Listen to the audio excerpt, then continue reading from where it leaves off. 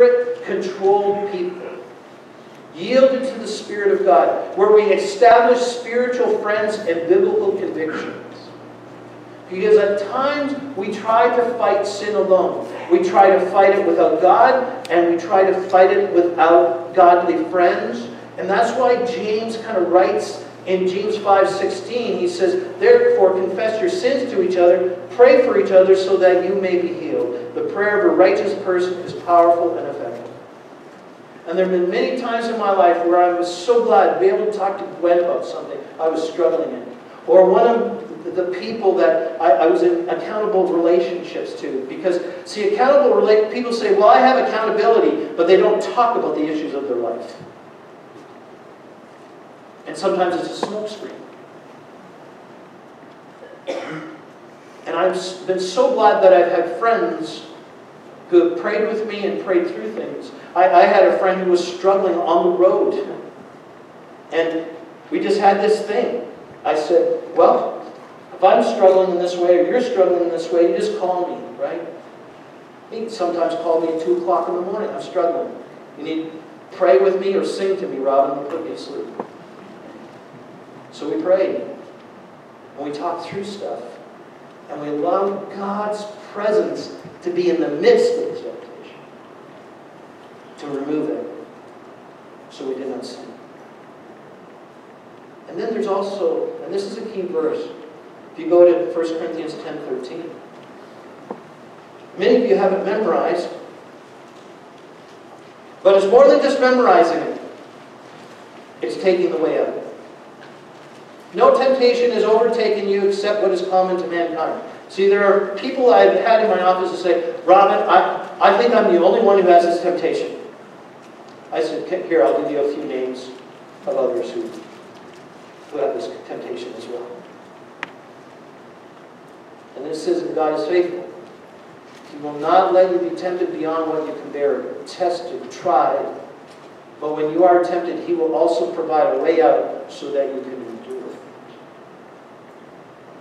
I always love the story of Joseph in the Old Testament. Talk about a guy who was tempted over and over and over again to choose the quick way, right? To choose the short-term thing.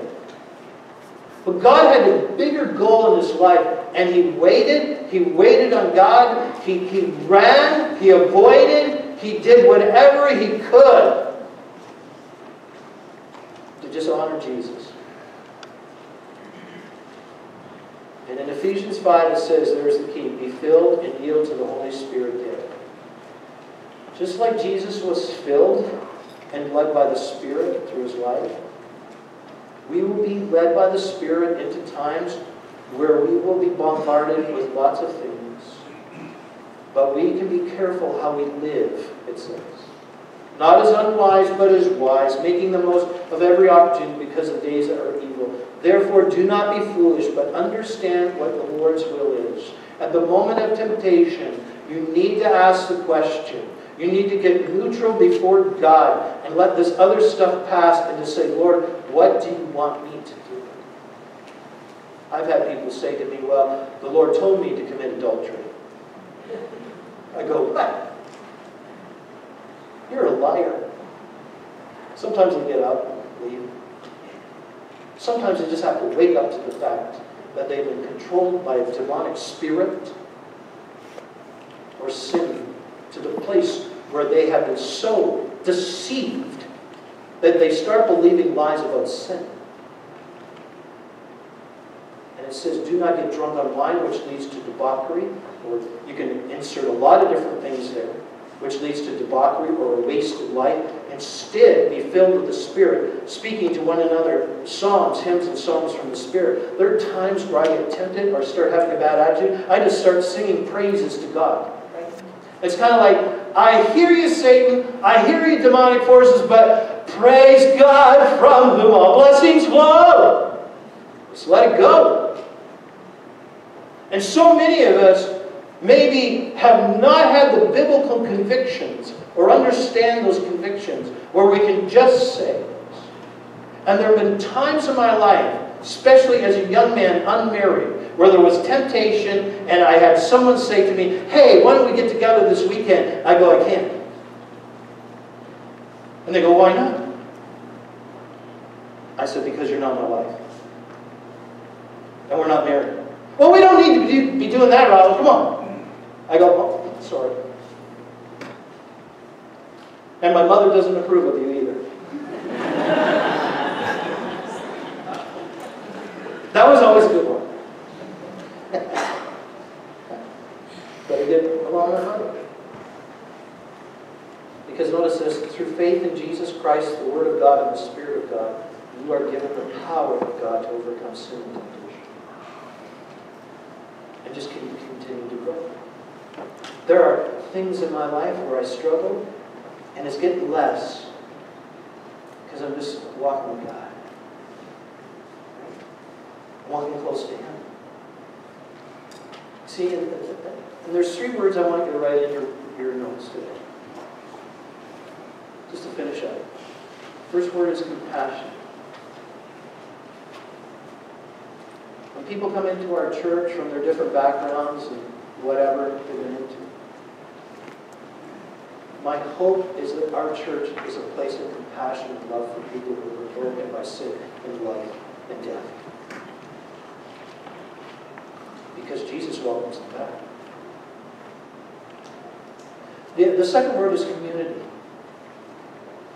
Because for us to really understand this issue, we need a community of believers that goes, hey, and we're transparent enough to say, you know what, I've struggled with that too. I don't know how many times the struggles I've had in my past or even my present, someone comes in the office or a pastor, you wouldn't believe what I struggled with. And I get to say, you know what, I struggle with the same thing. You do, Pastor? I thought you were perfect. I say, here, call Gwen. But Jesus wants to help us. We can help one another. We can pray for one another. We can be honest with one another. We struggle in these things. We need community to do that. That's why God has the church. This should be a hospital. It's not this place of perfection. Right? Jesus came to seek and to save those who were lost. Right? That's what He came for. And without Christ, we're lost. With Christ, we're found. And the other C word is Christ. Because without Christ, we don't have compassion. Without Christ, we don't have community. Without Christ, we cannot be figured out. We will just stay in our sin. And we will go into a Christless, godless eternity in hell. If our sins aren't forgiven by Jesus. And this last song that the team's going to sing has been our song of the month. It's been a very powerful song. It's about coming to Christ. And maybe you're here this morning and you've been struggling with sin, you've been struggling with stuff, you've been struggling with life, and the consequences of the choices you've made, you feel there's no way that you can come back from it. Well, guess what? You can't come back from it. Only Jesus Christ can help you come back. And it's through Him. And if you're here this morning, you don't know Christ, I hope the words of this song, and as I close after this song, that the Spirit of God is speaking to you. Or maybe you're a Christian and you've been playing kind of one foot in the world and one foot in the church, and you're just kind of doing this back and forth. You've got this sin confess thing going on, and it's just wrecking you. And you need to come back to Jesus, allow Him to be the Lord of your life. He's not the appendage of your life. He's not just an add-on in your life. He must be the center of your life. Him and Him alone. Must be Lord.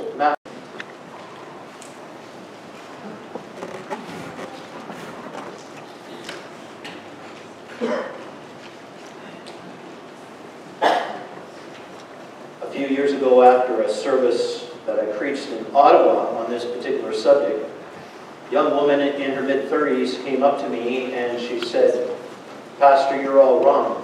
We don't struggle with sin. I have reached perfection.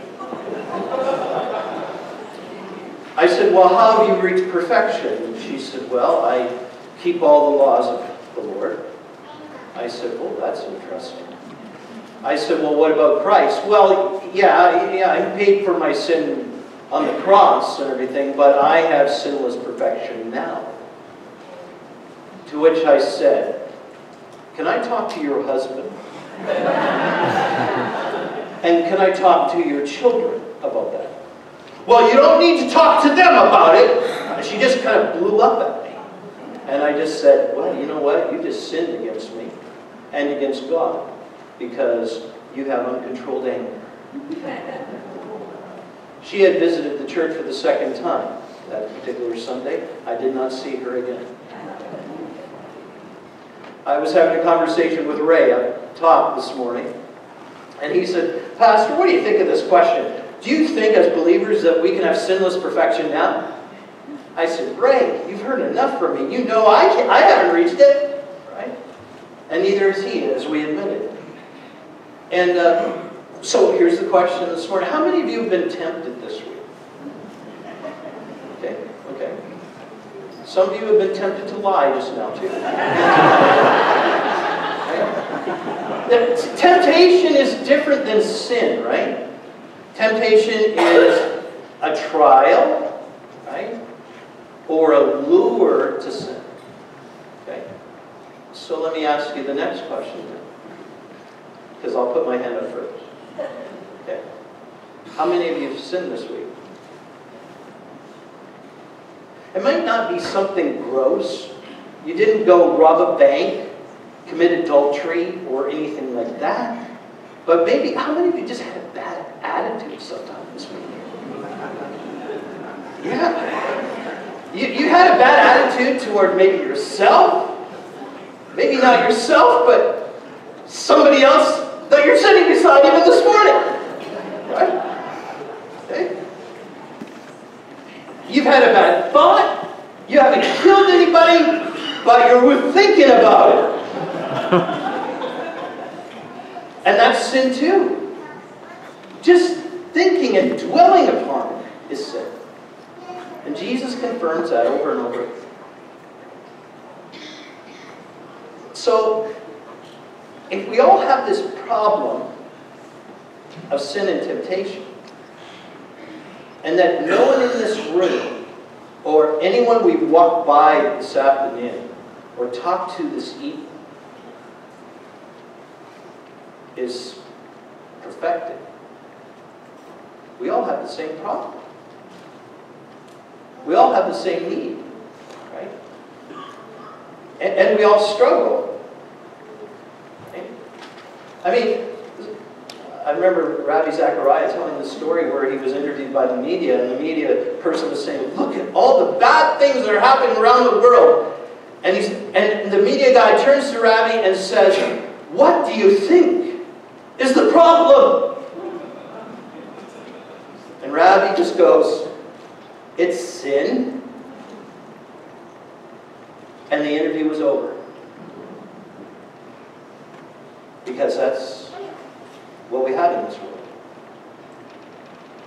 There is no psychological methodology, no medical pill, no self-effort that can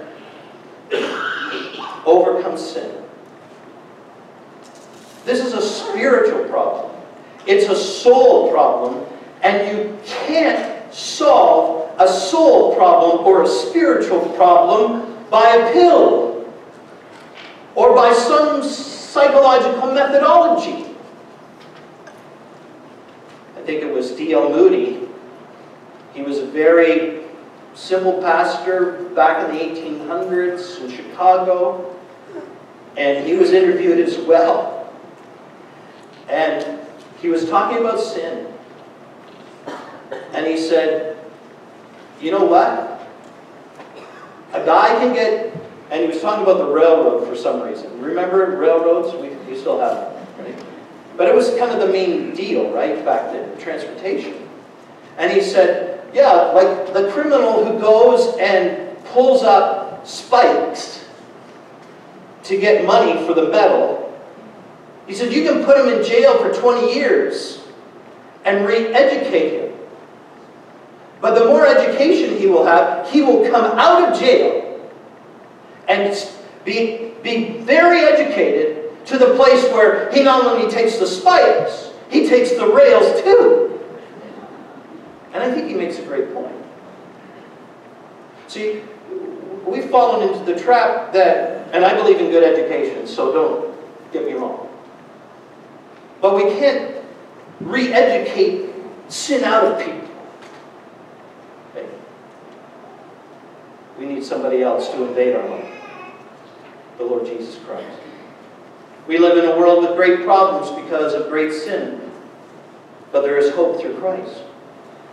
Why was he tempted like we were and did not sin? See, people grow in Christ as they overcome sin and temptation, notice this, by his power, not our power.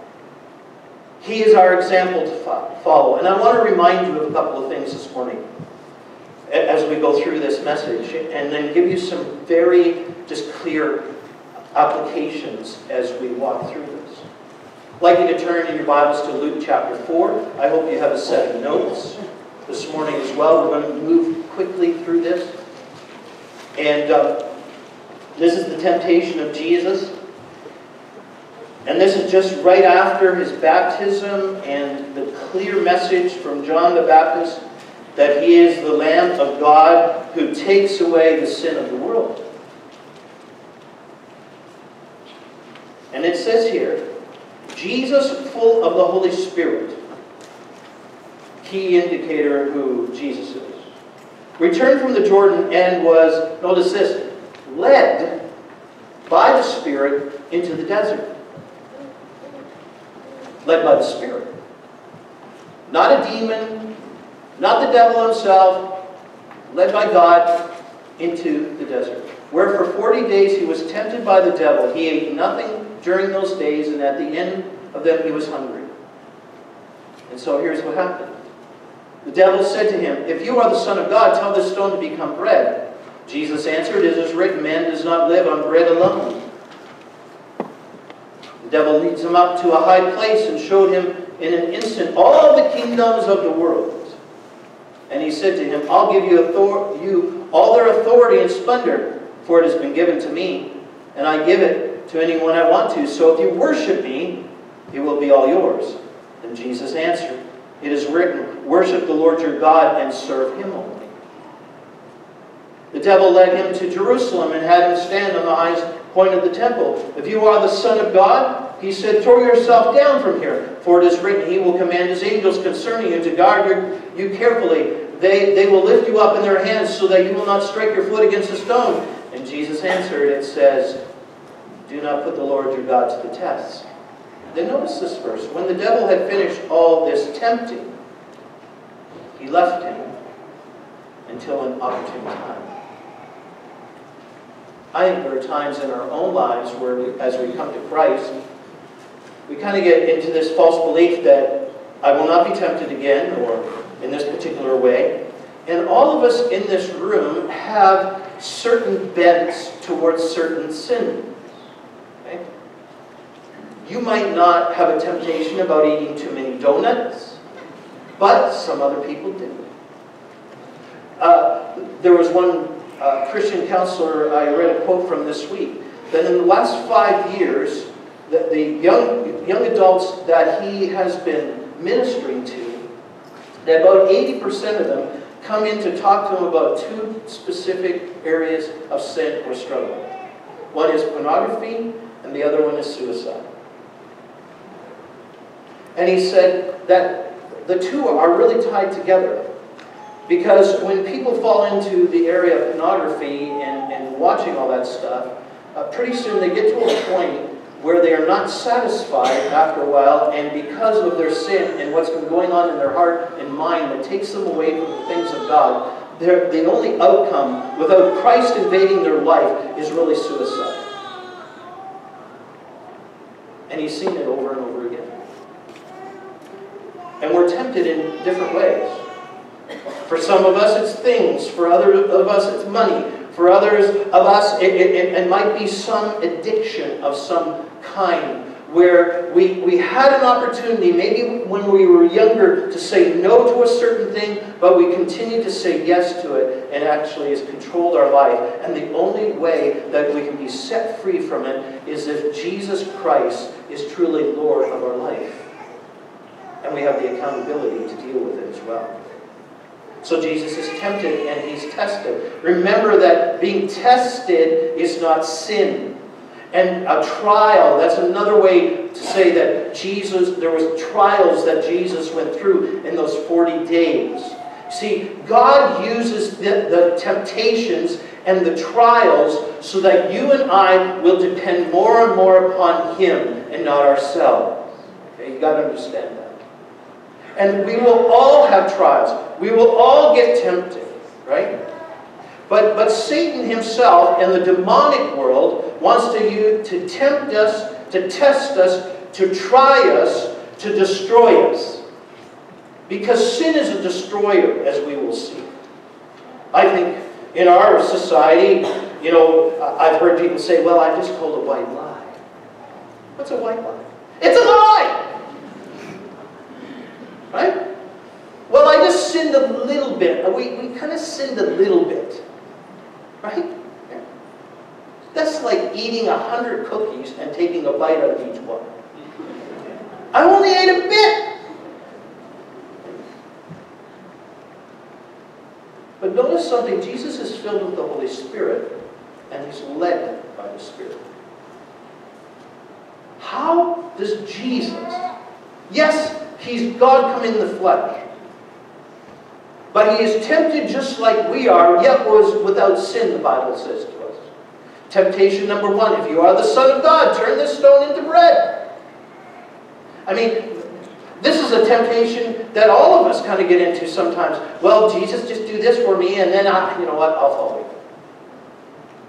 We want the miraculous. We want the exciting things to happen. And the response Jesus gives is right out of the Word of God, Deuteronomy 8 and verse 3.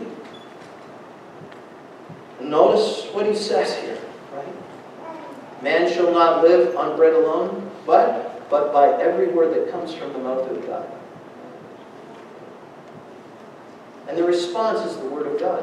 When we're filled with the Spirit and led by the Spirit, we use the Word of God and as we know the Word of God, we combat these trials and this temptation by answering them with the Word of God. Temptation number 2. I will give you all the kingdoms if you worship me. Right? Satan does not have the authority to give him the kingdoms. Do you understand that? It's just an out-and-out lie.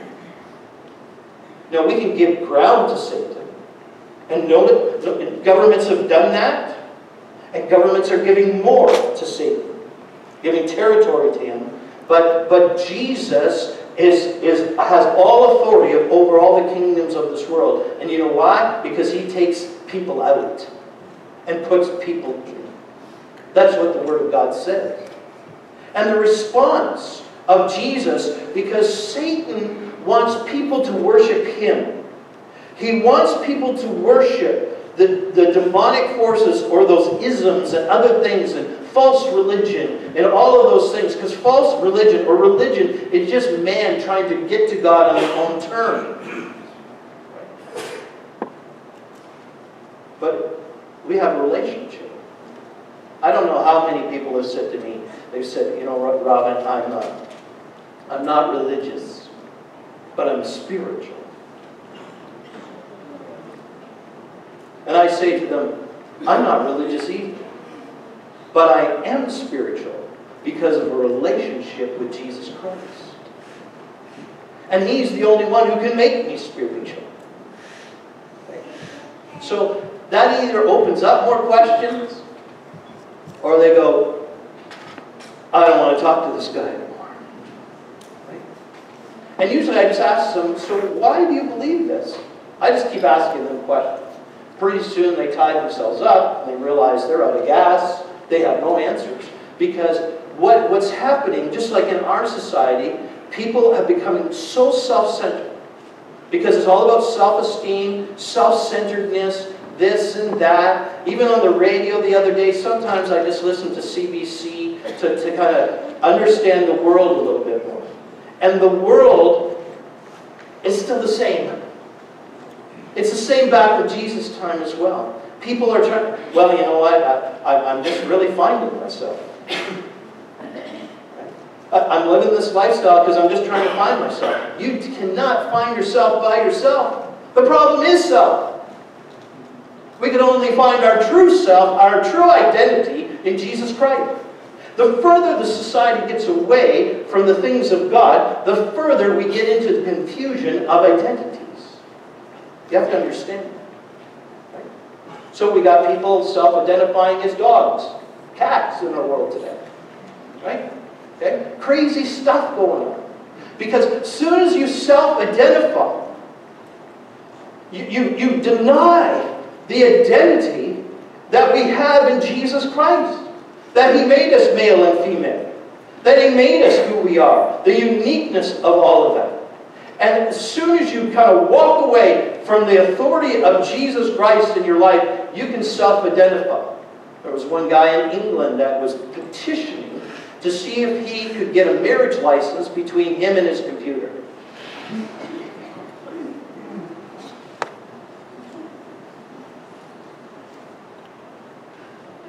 Do we ever live in a wacky world? But our true identity is in Jesus Christ. Why? Because He says, the Bible says to us in a number of places in the Old Testament that we are His most treasured possession. I don't know what that does for you. But Jesus showed us that by going to the cross for all of our sin, that we are His most treasured possession. He didn't come and die for cats. Sorry, cat people. He didn't come and die for dogs. Sorry, dog people. He didn't come and die for the trees. He came and died for you and me. Plain and simple. So that we could have our sins forgiven. All of our sin covered over. Right? All of it. Past, present, and future. Yes, we will sin. But you know what the mark of a believer is? They are growing in Jesus Christ so that it becomes much easier to understand the devil's ploy in our life and the devil's lure in our life, so we can say no and say yes to Christ. Sometimes we look at these temptations and Jesus, the next one is throw yourself down, God will protect you. It's kind of a recklessness, right? Well, I can do whatever I want. Because God will eventually, we'll work it out for you. That's the belief, basically, that we test God and basically say that it doesn't matter what we do, it doesn't matter what sin, we just won't have the consequences. I love in their book how people grow. Townsend and Cloud write this. There's kind of 5 quick things. I'm sorry I don't have it in your notes. But it just says, the first one is, we have a problem, and the problem is sin. Just straight up. That's what the Bible says. Secondly, we're responsible and accountable for our sin. The Bible says, for all have sinned and fall short of the glory of God. It says, for the wages of sin is death. Right? But the gift of God is eternal life through Jesus Christ our Lord. So we're responsible and accountable for it. We will stand before God someday. But if we know Christ, He covers over all of our sin. Thirdly, we cannot do anything about it in a fully significant or sufficient way. You can try all you want. Try. Keep the rules. Keep this. Keep that. Keep that. And I always have fun with my grandchildren and my son, because when I give them a rule, they're automatically going to break it. And we're the same. Because the rules show us our sinfulness. That's their purpose. God's commands show us. Show us we broke it. Well, you know what? I didn't break that one, but did you break the idiot? So we're in the same boat. They say trying to do better does not work. So we need help because the sin is hurting us or someone else. They go on to say that these strong messages and legalism, kind of keeping the rules, just like that young woman that I talked to years ago. Or we kind of say, you know what, you should just make better choices. That's kind of the psychological rule. Just make better choices. And the same people keep making the bad choices. They're trying to make the good choices. Or as Pastor Jason and I were having this conversation this week, he said, yeah, just stop it! But sometimes we're so used to sin, and sinning that particular way. The only way we can do it is through the only way is through the intervention of Jesus Christ. Because just stopping isn't working. Because we all make sinful choices. And then they say this, fifthly, help us come in the form of the gospel of Jesus Christ. Christ replaces our sin, our unrighteousness, with His unrighteousness. In a sense, what they're saying is that He covers over us through His shed blood with His robe of righteousness so that we can live the exchange life or the Spirit-filled life in Jesus Christ. So you can't overcome sin on your own. Only Jesus Christ can do this for you by His perfect sacrifice on the cross. We are not only responsible for our sin, but we are also powerless to keep from sinning. Do you understand that? It's only through the power of Christ. So what is sin? This is not in your notes either. But 1 John 2:16 just kind of gives the brief definition. For everything in the world, notice this, the lust of the flesh, the lust of the eyes, and the pride of life comes not from the Father, but from the world. So every sin can be broken down into one of these three categories. Right? The lust of the flesh. Right? Maybe you struggle with some area of the flesh. Or it's the lust of the eyes. You're looking around at what everybody else has, and so you're just kind of coveting what they have. And you see this stuff. And you're not content with what you have or what God has given to you. And you keep looking at others and what they have, and as a result, you're coveting what they have. And not being thankful or content with what God has given you. And the lust of the flesh is a big one for a lot of people. Right? That's why we have just case after case of adultery.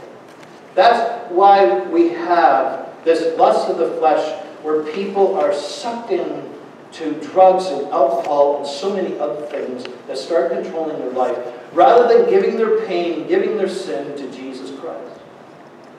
Because He sets captives free. Do you believe that? I believe it. I have seen it happen over and over and over again. Because the best program in the world can't help people overcome unless they surrender to Jesus Christ. Because He's the only one who can forgive our sin and cleanse us from all unrighteousness and set us free from it.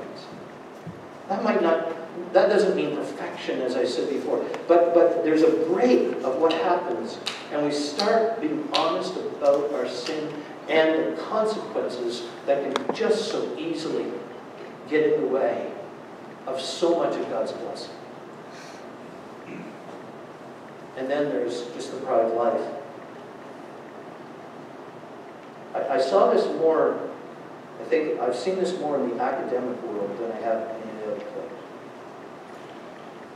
Where people believe because they have these recognitions, those pieces of paper or whatever, that somehow they are above God. But as a result of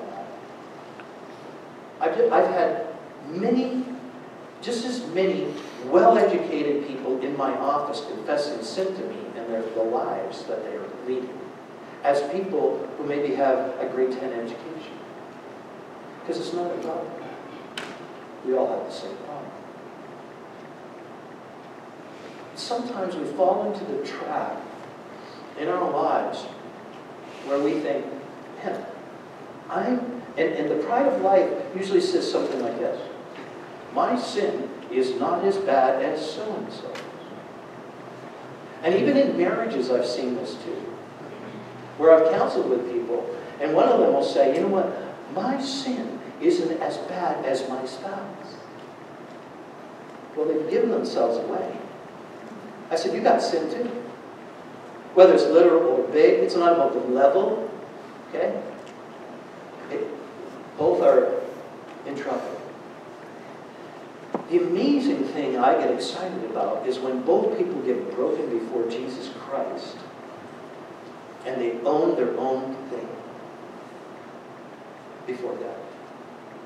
And then that's when healing and help and so many things start to just work in their life and bless them. So how do we overcome temptation?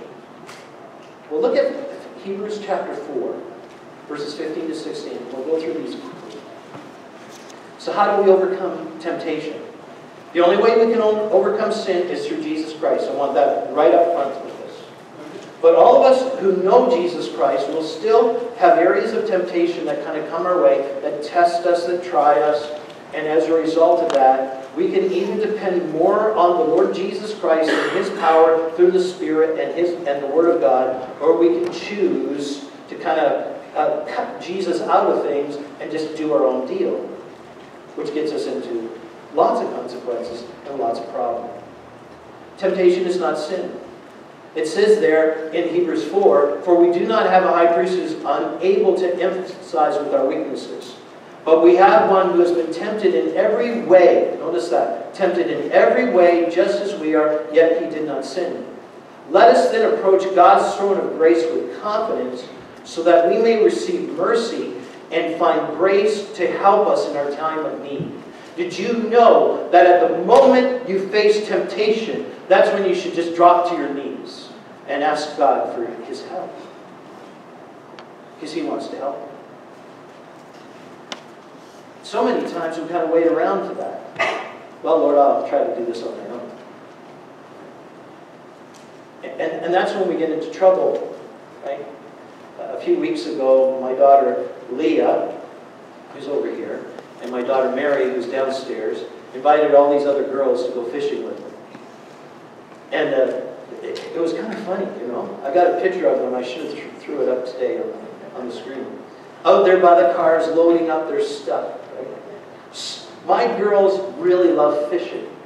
They can set up a rod and reel quickly. They just know how to fish. They get the worms, the minnows, and the dynamite. No, not the dynamite, but that's extreme fishing up north. But they go, and these other girls go with them, and they're all fishing together. And what are they trying to do with the lure or the bait that's on the rod? What are they trying to do? They're trying to lure the fish. Now, I think Sharon caught 2 fish that day. Yes, she did. Right? But the lure was there to catch them. Right? Temptation is the lure to catch you. But we can, when the lure is coming our way, we can say, Lord Jesus, I realize this is a temptation. I'm going to depend on you today. I'm going to walk away. I'm going to make that phone call to my friend saying, I'm really tempted in this way today. I need you to pray for me. Right? And so temptation is not sin. But temptation is the start of the sin process. If you go to James chapter 1, you see that there, right? There's this progression, and James has got it. It's like he's reading my mind. He's reading our minds on this stuff. And there he is, as he says this, he says, when tempted, no one should say, God has tempted me, tempting me. No, God is not tempted me. For God cannot be tempted by evil, nor does He tempt anyone. Verse 13 of James 1. But notice this, but each one is tempted when, by his own evil desire, he is dragged away and enticed. Temptation is that enticement. Wants to drag us away from the presence of God. Sin is basically, we're saying, God, you're not here, I'll do what I want. Then after desire has conceived, you're thinking about it, you're letting it go. You're thinking about it more. You're not thinking about God, you've let the temptation just kind of permeate your whole mind and thought, and it's just there, and as a result, it says here, it gives birth to sin. And when sin is fully grown, it gives birth to death. Sin does not lead to life. That's what James is saying. Sin always leads to death. It never leads to life. And all of us who've kind of lived a while understand that. It doesn't lead to life, it leads to death and the consequences of that in our life. So what does Jesus say? He says, first of all, watch for temptation. Matthew 26:41. Watch and pray so that you will not fall into temptation. This is a person that just wants to live for Christ and is praying and watching and is aware of the things. You remember when they had video stores? There's still a couple around. But to be honest, I remember one saying, we should go see this movie and rent the video. And she said, would you go in and get it? I said, no, I don't want to go in. And at first she said, well, are you just being a nice pastor, a holy pastor or something? Because that's what I was thinking in my mind. I don't want her to understand that, so I just said, I don't like going in there because the video covers really bother me. And what I see really bothers me.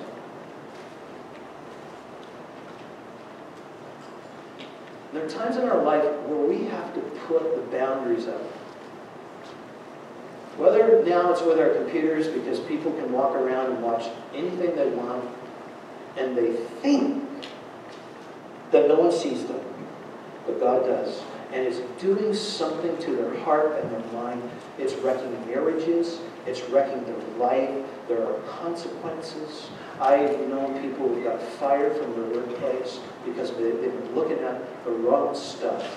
And their company, unbeknownst to them, has software that is tracing out what they are doing online. And it might be Facebook or Twitter or whatever that's getting more time in our lives than Jesus is.